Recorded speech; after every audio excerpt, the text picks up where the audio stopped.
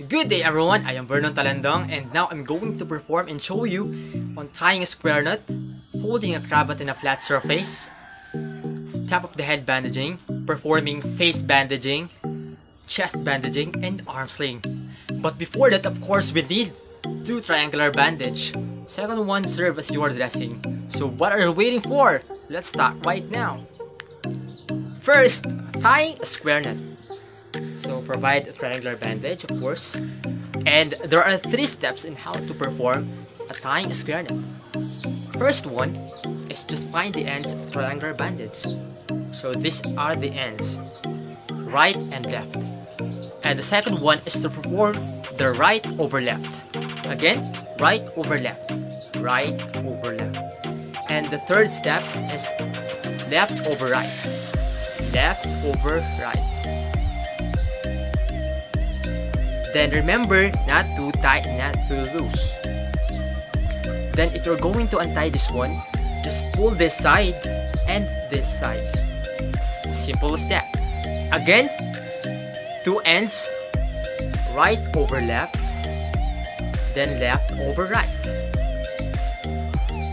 Not too tight, not too loose. Just pull this side if you're going to untie, and this one.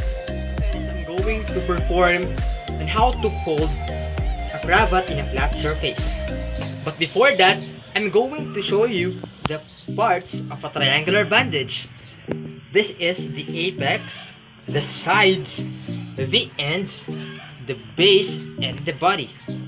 Again, apex, sides, ends, base, and body. Now, in folding a cravat, we have 3: the broad, the semi-broad, and narrow. So if you're going to fold a broad cravat, just the apex to the base. So this is the broad cravat, and the semi-broad cravat, this one to this side. This is the semi-broad cravat. So to make it narrow, just this side fold to this side. So this is the narrow cravat. So to make it narrow, just fold this one to this one. So this is enough. So the third one is to perform top of the head bandaging. So let's say he is injured and let's put dressing on his head.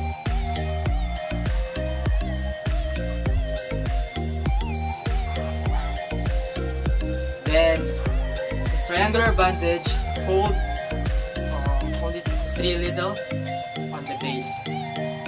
1, 2, 3. Then perform this one.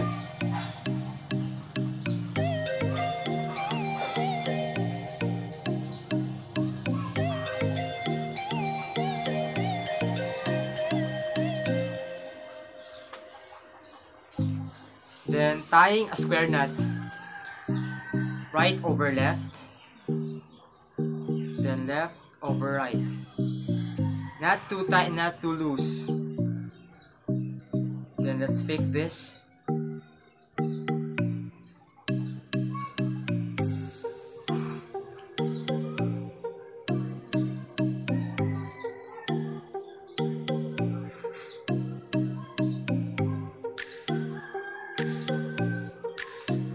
So these are now the finished product. Fourth one is to perform face bandaging. So again, fold 3 foldings on the base. Then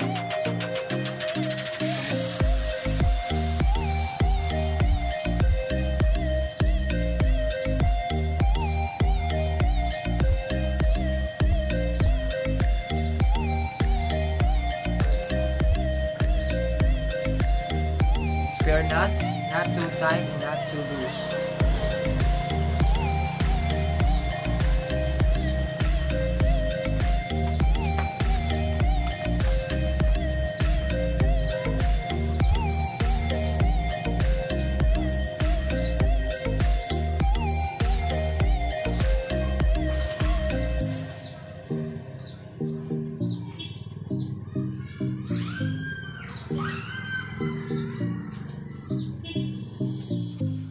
the fifth one is to perform the chest bandaging.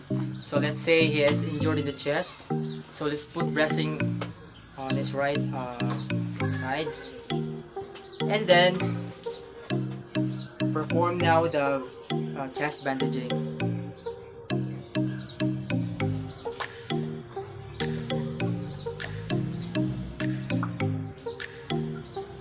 So fold 2 inches outwards on this side, or 3 inches.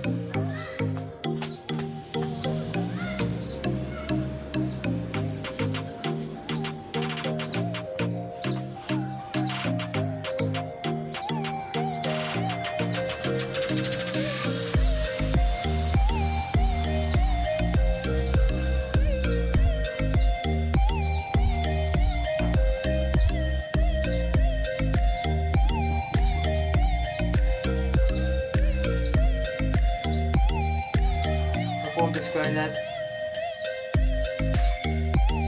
then fix,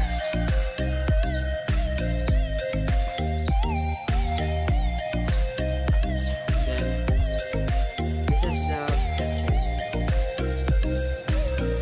and the last one is how to perform the arm sling.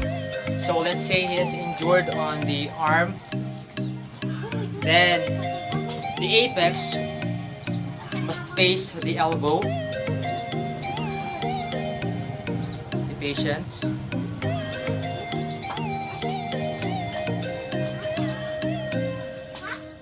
So must face this one, and then let's fold. And let's put this side.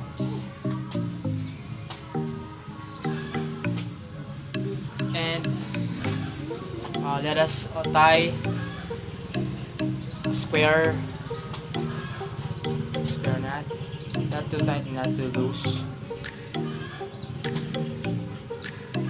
And then on the elbow side, we also tie this one to fix.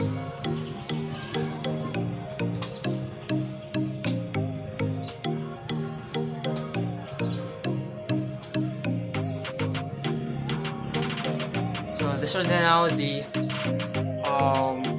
regular arm sling.